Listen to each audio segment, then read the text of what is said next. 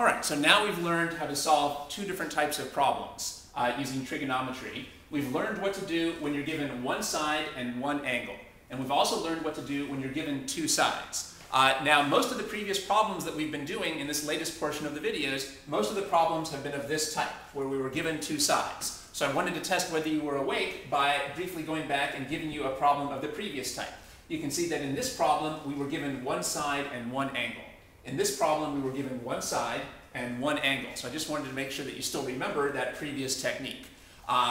So it's very important in physics to decide which of these two situations you're in and which method to use to attack it. So it's important not to let learning this method confuse you about the first method. And you don't want to get the first method confused with the second method. So you have to keep practicing until you can easily use the appropriate method for the type of problem that you're working on. Remember that in this situation, you're usually given the hypotenuse and an angle, like we were here. Almost always in physics, you'll be given the hypotenuse and an angle. And then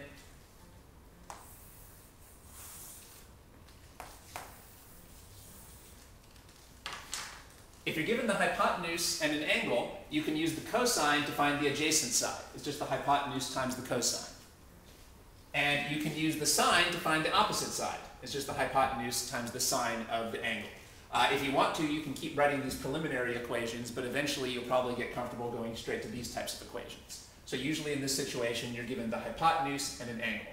And then the adjacent side is the hypotenuse times the cosine of the angle. And the opposite side is the hypotenuse times the sine of the angle. If you ever forgot that, you can easily work it out again by going back to these original equations, which come from SOH CAH TOA.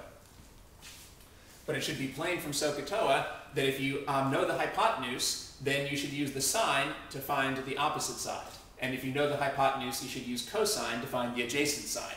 Notice that the tangent isn't very useful when you're given the hypotenuse. All right. The other type of problem that we've been practicing is where you're given two sides. That's different from this problem. But we've also done problems where you're given two sides. And those take a slightly different approach. Usually for this type of problem, you're going to be given two legs. Well, when you're given two legs, you can use the Pythagorean theorem to find the hypotenuse. And when you're given the two legs, you can use the inverse tangent to find the angle. We've done many examples of that as well. Because if you're given two legs, you're given the opposite and the adjacent legs. So clearly the tangent would then be useful.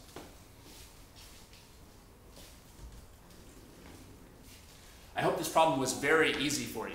If this problem was not boringly easy, you need to keep redoing it until it is boringly easy.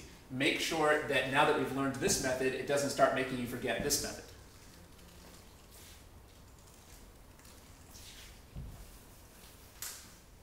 Here's our next problem. This side has a length of 12. Here's a right angle. This side has a length of 7. Figure out this angle and this side, please.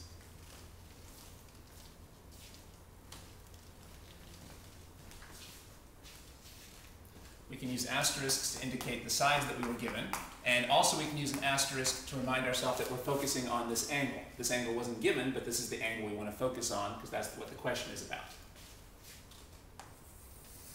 Now, this is one of the problems where you're given two sides. When you're given two sides, you don't need a trig function to find the third side. You can just use the Pythagorean theorem. Let's write the general theorem first. Hypotenuse squared equals leg squared plus leg squared. It's an excellent idea to first write the general formula and then plug in. Don't just plug in without writing the general formula until you're very comfortable with this material. The hypotenuse we don't know. We know one of the legs is 7, and we know the other leg is 12. Hypotenuse squared equals 7 squared plus 12 squared. You can do this whole calculation in one step on your calculator. Just type in 7 squared plus 12 squared. And your calculator should tell you that that is 193. Hypotenuse squared equals 193. To get the hypotenuse by itself, we have to remove the squaring function. The opposite of squaring is square rooting. If we take the square root of the left-hand side, we're left with just the hypotenuse. But then we have to take the square root of the right-hand side as well. Hypotenuse is root 193. According to the calculator, the square root of 193 is 13.9. Build that into your sketch.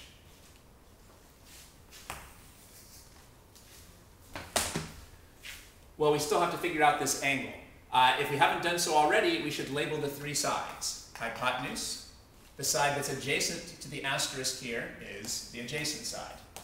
And this side of length 12 is opposite to the angle with the asterisk. So that's the opposite side. Now remember that the convention is that we're going to try to use the two sides we were originally given. As the asterisks indicate, we were originally given the adjacent side and the opposite side. So TOA, we want to use the tangent, which deals with the opposite and the adjacent sides. Tangent. We can't just say tangent, we have to say the tangent of what angle. So let's give this angle a name. Just for the heck of it, I'm going to call it alpha. Let's call this angle alpha. There's no law of the universe that says that every angle has to be called theta. So I'm going to call this angle alpha. So now we're taking the tangent of alpha. There's no particular reason why I decided to call it alpha. You can call it whatever you want. If you want to, you can call the angle Bob, but I decided to call it alpha. So the tangent of alpha equals TOA, opposite over adjacent.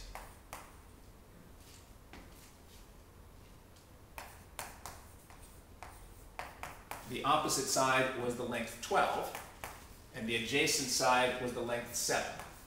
I'm going to postpone this calculation. First, I'm going to get rid of the tangent on the left-hand side by doing the opposite. The opposite of tangent is inverse tangent. If you take the inverse tangent of the left-hand side, that eliminates the tangent function, and all you're left with is alpha. You can see why it's so important to give a name to the angle. If we didn't give a name to the angle, we'd have nothing left on the left-hand side. Just a gaping void. Well, we don't want that. So we better have an angle here so that there'll be something left when we remove the tangent function. Now we just took the inverse tangent of the left-hand side. The golden rule of algebra tells us that now we have to take the inverse tangent of the right-hand side. We can do this in one step on a scientific calculator. Inverse tangent, and then we need a parenthesis if the calculator doesn't put it in to tell the calculator that there's going to be two parts to this inverse tangent. Inverse tangent or arctangent of 12/7 is approximately 59.7 degrees. 59.7 degrees is alpha. I think an easy mistake to make here would be to take the tangent of 12/7. Well, don't do that.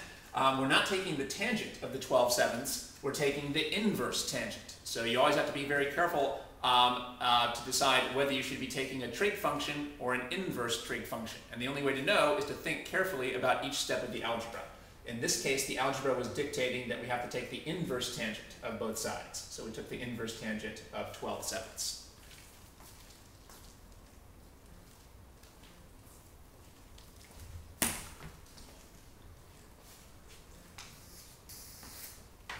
Remember again that now we've learned how to do two different types of problems. We've learned how to use trigonometry when you're given one side and one angle to figure out the other parts of the triangle. And we've used how to use trigonometry when you're given two sides to figure out the other parts of the triangle. And in the last couple of problems, I've been kind of switching back and forth just to make sure that you're on your toes and that you can really choose the appropriate method for the type of problem that you're working on. So in this case, we went back to the type of problem where we're given two sides. So this is the way to do that. So it's really important that you do lots of practice on this material, so much practice that it's boringly easy for you to do these problems, and so that it's boringly easy for you to decide which type of method you need to use. There's no excuse for getting confused about when to use one method and when to use the other method. You got to do practice, practice, practice until these problems are easy for you, because the course is going to get a lot harder than this. But we're going to be having to use these techniques repeatedly on those harder problems. Well, if we're taking a long time for this simple part, how are we going to do the harder parts of those problems? So keep practicing this until these are very easy, and so that you know that you're not going to get confused about when to attack this type of problem and when you need the methods for this type of problem.